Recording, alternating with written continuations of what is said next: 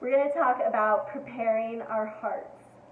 So, I love this because God told me one time, to the extent that you give me your heart is the extent that you'll be able to give your husband your heart. To the extent that you give me your body is the extent that you'll be able to give your husband your body. And when I get married, my body doesn't belong to me. My life doesn't belong to me. He's actually my king under the Lord. And that's just a place of order. That's a place of joy. It doesn't mean he's better than me. There's all this weirdo stuff attached around that, but, hallelujah. But see, the only safe place for me in that is if he's under the Lord. Because if he's following whatever, he can lead me into hell.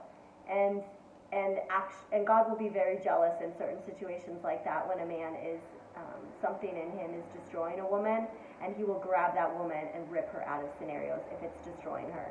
And I'm going to do something different on that about the spirit of jealousy. But in this video, we're talking about having a prepared heart. So preparing our hearts when we're married, even at whatever level we are. But preparing our hearts in position. So the way that I cultivate honor and humility before the Lord is the way that I'm going to treat other people. The way that I treat other people is actually a reflection of really my relationship with him.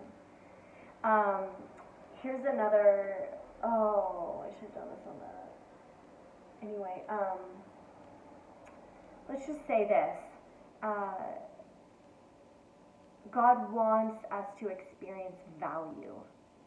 He wants everywhere we go, we have opportunity to keep him in proper value, which is really valuing myself and honoring myself, because it's only under him that I'm experiencing the flow of the greatness of who he is and the honor of who he made me to be. It's only under position with him.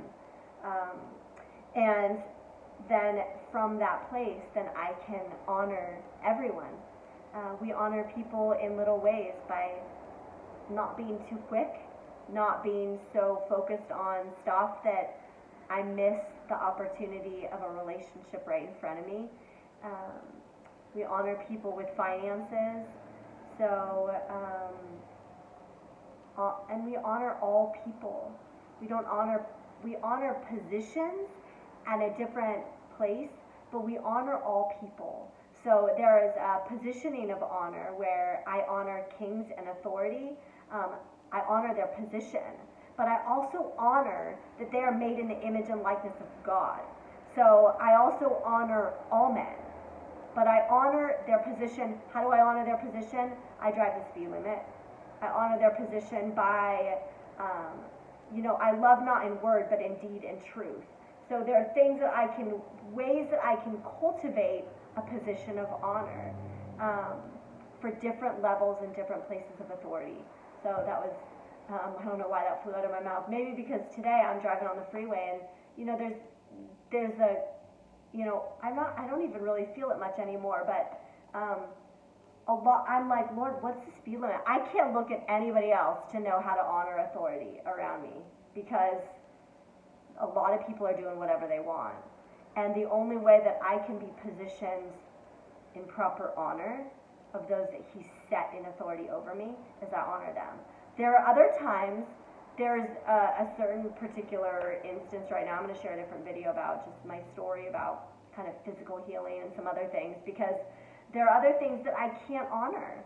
I can't honor evil. I honor the authority. But if my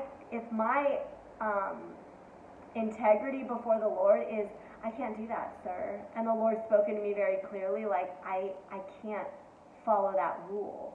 Now, that means that I'm submitted in my heart, but I'm not obedient in that area. And that's okay. Because I have to bend to faith, not fear. I have to bend to the Word of God, not the spirit of this world. He said, don't walk in the way with his people. Don't say a confederacy to everyone who's saying a confederacy. Don't fear their fear, but sanctify the Lord God in your heart and let him be your fear, let him be your...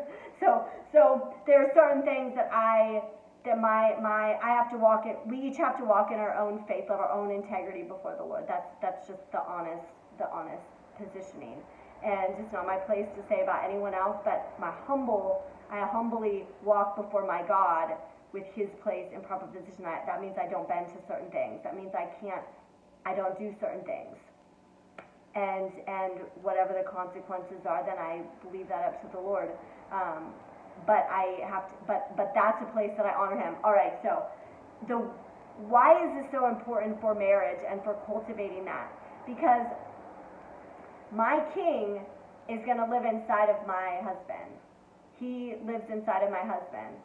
So if I'm yielded to my King, Lord Jesus, then it's going to be a lot easier for me to yield to the Lord Jesus in my husband.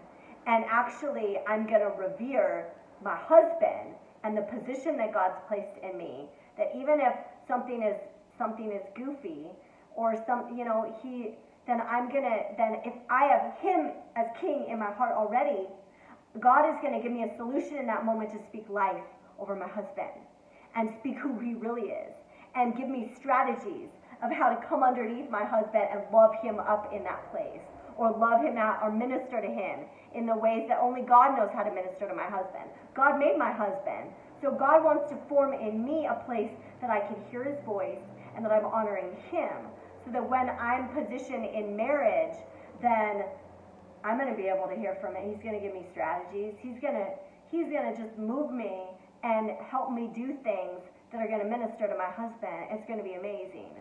So, but that starts now, that I cultivate who I am before my Father and before the Lord Jesus with the Holy Spirit leading me. And then that puts me in position to be connected with the King that God wants me to be connected with. Otherwise, I'm out of order and I'm not going to be able to honor him. And you know what? That's sad. God has so much, God loves us. Like he never wants anything that I would do or that would be in me to have my husband, or anyone for that matter, but especially not in the covenant of marriage, have him feel not valued. At that level of intimacy, like this is probably why God's kept me for so long. You know, we got a lot of work to do myself. I got to come to a certain maturity level. But also, like, he knows what we can handle.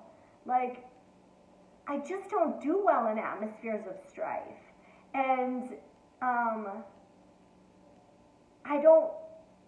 I want to cultivate a place where no matter what is going on with my husband, that God will show me how to love him right there.